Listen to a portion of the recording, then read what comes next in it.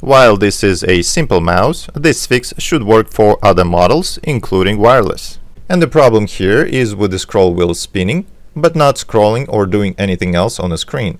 And it feels kinda loose when I spin it.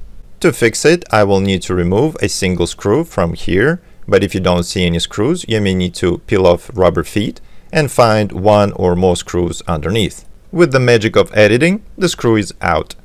But here you have to be careful separating two sides. You may have a wire inside connecting top to bottom that you will have to disconnect carefully. Thankfully, I don't have to worry about that.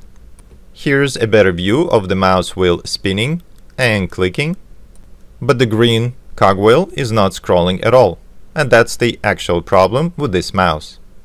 In order to fix it, I have tried compressed air blowing into that green wheel assembly, also called rotary encoder, but that did not help. Then I've tried an electronics cleaner, but that didn't help at all. I was resilient to use WD-40 oil because I don't know the long-term effect on the encoder, but I've tried it anyway. I sprayed the encoder, wiped off the excess oil, but that didn't help either. Somebody recommended to squeeze the encoder with a pair of pliers, and I suppose this may work if the frame is made of metal. But in my case, one side is metallic, but the other made of plastic, so I didn't want to crush the plastic.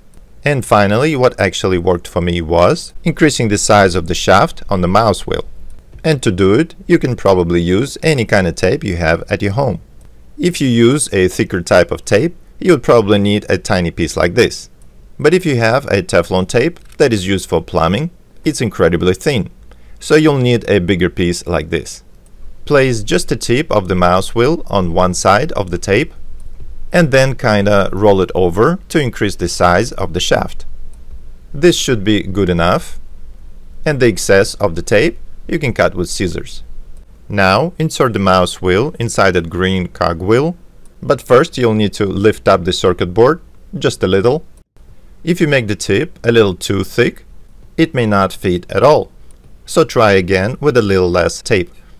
And now when I spin the mouse wheel, the green cogwheel rotates as well, and that means it's fixed.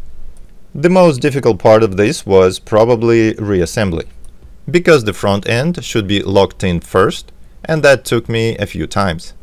Then reinstall the screw and you're all done.